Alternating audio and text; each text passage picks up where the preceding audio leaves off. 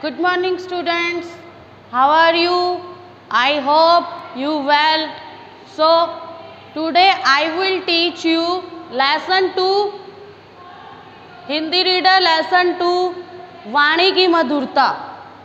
अब इस लेसन में क्या है, इस लेसन में वाणी क्या होता है, हमारे जो बोलने का तरीका होता है, हम किसी से किस तरह से बात करते हैं, हमें किससे कैसे बात करनी चाहिए, सरलता, मधुरता, सत्यवादिता मतलब सच बोलना चाहिए, मधुरता मतलब प्यार से बात करनी चाहिए। तो वो उसके बारे में बताया गया है कि हम जिससे किस तरह से बात करते हैं और वो सामने वाले पे उसका क्या इफेक्ट पड़ता है, वो हमें कैसा रिएक्शन देता है, उसके बारे में इस लेसन में पूरा बताया गया है। तो take out your book and book के अंदर से हम इस लेसन को रीड करेंगे। अपने अपनी बुक में लेसन नंबर 2 पेज नंबर 12 अपने अपनी बुक में देखेंगे सभी वाणी की मधुरता, यानी हमें किससे कैसे बात करनी चाहिए, किस लहजे में बात करनी चाहिए, हमारे जो बोलने का तरीका है उसमें मिठास कितनी है, कितने कड़वाहटपन है और सामने वाले पर उसका क्या असर होता है, उसके बारे में बताया गया है। तो लेट्स स्टार्ट। धर्मदास नाम का एक राजा एक दिन अपने कुछ सैनिकों के और सेनापति के साथ जंगल में शिकार खेलने गया। मतलब राजा जो लोग थे उनको क्या था, वो शिकार खेलने का बहुत शौक हुआ करता था, तो वो जंगल में क्या करते थे, शिकार खेलने के लिए जाया करते थे अपने सैनिकों और सेनापतियों के साथ। शिकार के पीछे दौड़ते दौड़ते क्या है, वो बहुत थक गया, प्यास के मारे उसका बुरा हाल हो गया। मतलब उसे बहुत जोरों की प्यास लगी थी लेकिन उसको कहीं भी पानी नहीं मिल रहा था। घोड़े से उतरकर वह एक पेड़ के नीचे बैठ गया। राजा ने एक सैनिक से कहीं से पानी लेकर आने को कहा। किसको कहा? सैनिक को। क्या लाने के लिए? पानी। ओके। सैनिक पानी की खोज में निकल पड़ा। अब क्या था, सैनिक, अब राजा को प्यास लगी थी और राजा का प्यास के मारे बहुत बुरा हाल था, तो उस वजह से क्या था, वह राजा के लिए पानी लेने के लिए उसकी खोज में निकल पड़ा। थोड़ी दूर पर उसे एक क्या दिखाई दी, झोपड़ी दिखाई दी, ठीक है, जिसके बाहर एक साधु बैठा था। झोपड़ी किसकी थी? उस साधु की। और वो साधु कहाँ बैठा था? झोपड़ी के बाहर। सैनिक बोला, अरे साधु, थोड़ा पानी देना। किसने कहा? सैनिक ने। किसको कहा? साधु को। क्या देना? थोड़ा पानी देना। सैनिक की बात सुनकर साधु चुप रहा। सैनिक ने क्रोधपूर्वक साधु की ओर देखा तो उसे पता चला कि साधु अंधा है। क्या था? सैनिक ने, अब सैनिक को साधु ने कोई जवाब नहीं दिया। क्यों नहीं दिया? क्योंकि वो बहुत कठोर वचन बोल रहा था, मतलब बहुत गलत तरीके से वो साधु से बात कर रहा था, इसीलिए साधु ने उसको जवाब नहीं दिया। सैनिक ने क्या कहा, सैनिक उसकी तरफ गुस्से से उस साधु की तरफ देखने लग गया। तो थोड़ी देर में उसे पता चला कि साधु अंधा है। उसने फिर अपना वाक्य दोहराया, मतलब उसने फिर अपनी बात को दोहराया। उसने दोबारा उस बात को कहा। साधु बोला, मेरे पास पानी नहीं है। सैनिक क्या है, सैनिक उसकी बात सुनकर वापिस चला गया। अब क्या था, सैनिक ने राजा को बताया कि पास की एक झोपड़ी है, उसके बाहर एक साधु बैठा है। अब किसने बताया? सैनिक ने। किसको? राजा को, कि पास में एक झोपड़ी तो है लेकिन वहाँ बाहर एक साधु बैठा है। उसने क्या कहा? मैंने उससे पानी मांगा पर साधु ने कहा उसके पास पानी नहीं है। अब राजा ने क्या किया? राजा ने अब सेनापति को भेजा, ठीक है। सेनापति साधु के पास जाकर बोला, हे अंधे बाबा, क्योंकि उसको उस सैनिक ने जाकर सारी बात बता दी थी। तब उसने क्या किया? उसने जाकर साधु से कहा, हे अंधे बाबा, क्या मुझे अपने स्वामी कौन है? उनके राजा, ठीक है, क्या मुझे अपने स्वामी के लिए थोड़ा पानी मिल सकता है? साधु ने अत्यंत शांत स्वर में उत्तर दिया, अरे भाई, मेरे पास पानी नहीं है, मैं कहाँ से दूँ। अब साधु उसको कह रहा है कि मेरे पास पानी नहीं है ही नहीं, मैं तुम्हें कहाँ से दूँ। सेनापति भी खाली हाथ लौट आया। राजा ने सोचा ऐसा नहीं हो सकता कि साधु की झोपड़ी में पानी ना हो। अब राजा बोला कि जब साधु वहाँ रहता है तो साधु बिना पानी के थोड़ी रहता है, साधु के पास पानी तो है। तभी वो राजा किसके पास गया, साधु के पास। तो उसने क्या सोचा, चलो मैं चलकर देखूं कि साधु ने पानी क्यों नहीं दिया। अब राजा अपने सैनिक और सेनापति के साथ साधु के पास आया।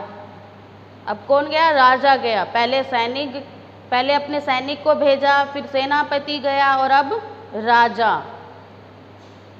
उससे राजा ने क्या किया, राजा ने उस साधु को प्रणाम किया और कहा, बाबा बहुत प्यास लगी है, क्या थोड़ा पानी मिल जाएगा।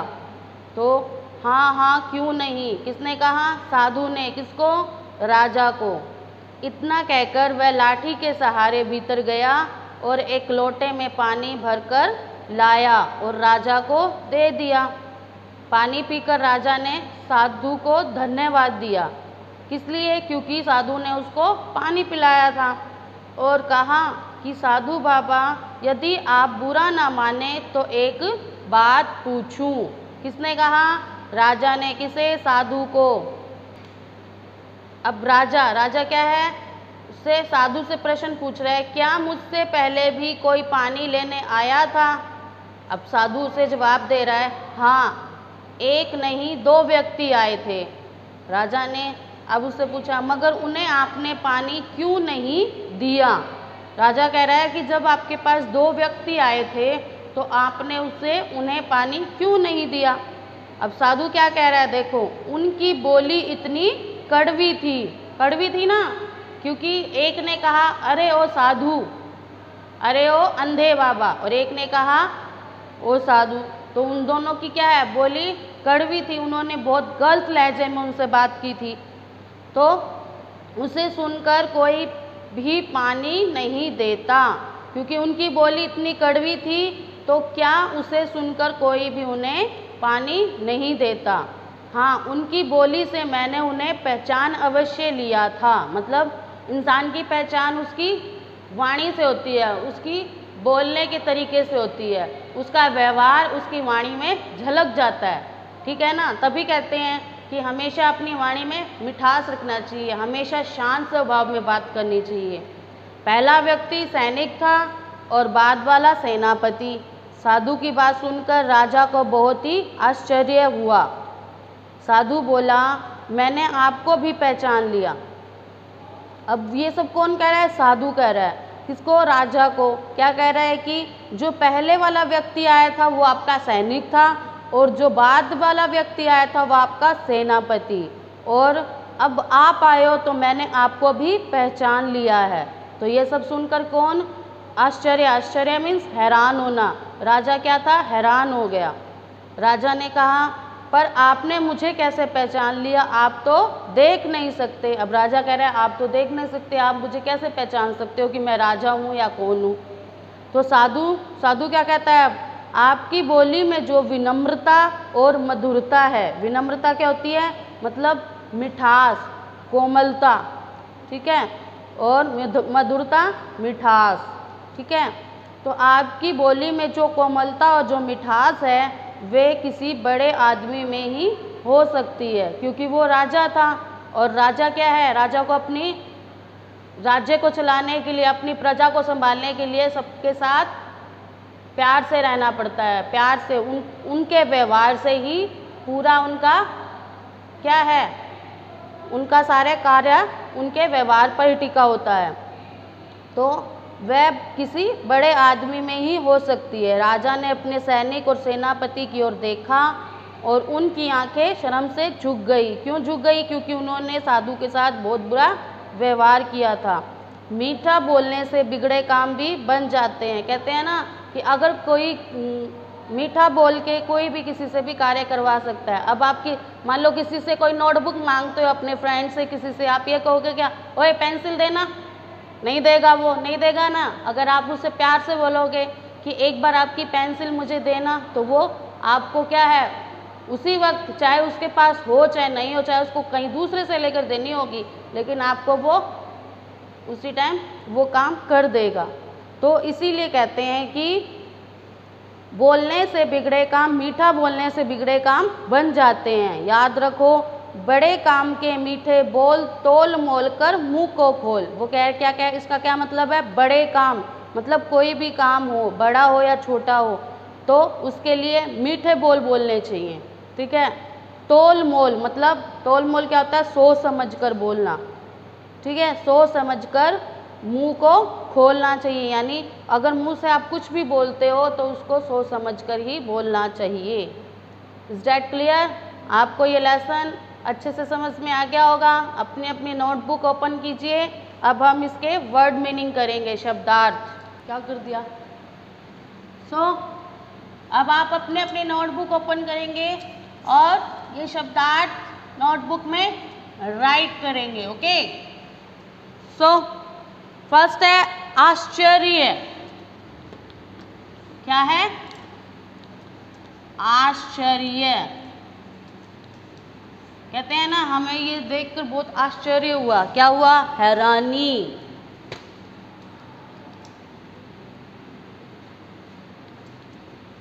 हैरानी, ओके।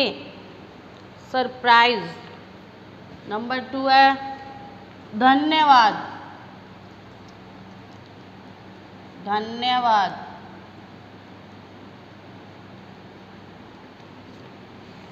धन्यवाद मीन्स शुक्रिया।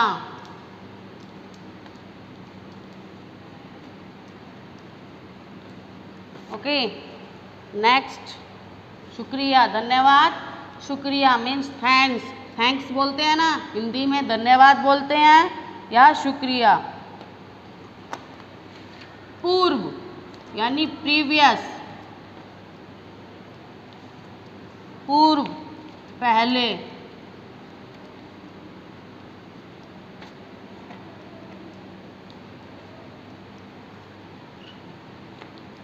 ओके, तोल मोल कर। तोल मोल कर यानी सोच समझ कर।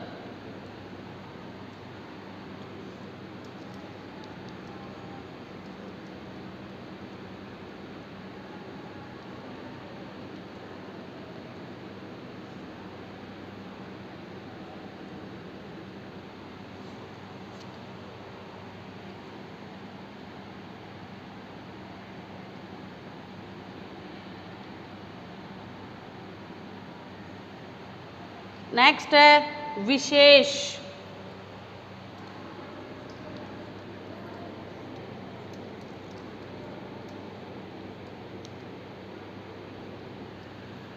विशेष मीन्स खास, स्पेशल।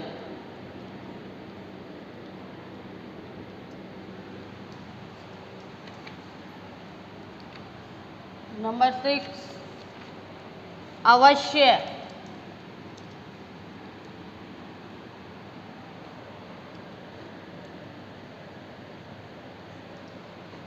अवश्य मीन्स जरूर, श्योर।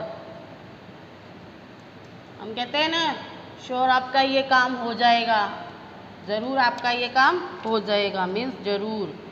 स्वर। स्वर का क्या होता है? आवाज। स्वर मीन्स आवाज, वॉइस। विनम्रता। अभी मैंने आपको लेसन पढ़ाया था, तब बताया था क्या होता है विनम्रता। कोमलता,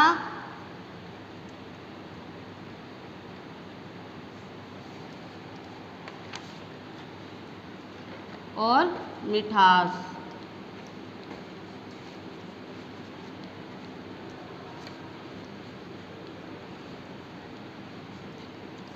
ओके, सो एक बार वापस देख लीजिए। आश्चर्य, आश्चर्य क्या होता है? हैरानी। धन्यवाद, धन्यवाद, शुक्रिया। पूर्व, पहले। तोल मोल कर, तोल मोल कर, सोच समझ कर। विशेष, विशेष क्या होता है? खास। अवश्य, नोट आवश्य, अवश्य, जरूरी। स्वर, आवाज, विनम्रता, कोमल और कोमलता और मिठास। Is that clear? सो अब आपको क्या करना है, घर पे इस लेसन को अच्छे से रीड करना है, पढ़ना है वापस से, ताकि आपको इसके क्वेश्चन आंसर समझ में आ सके। कोशिश करोगे इसकी बुक वर्क और क्वेश्चन आंसर्स को फाइंड करने की, और इसके शब्दार्थ आपको नोटबुक में राइट करने हैं। Okay, so thank you, have a nice day.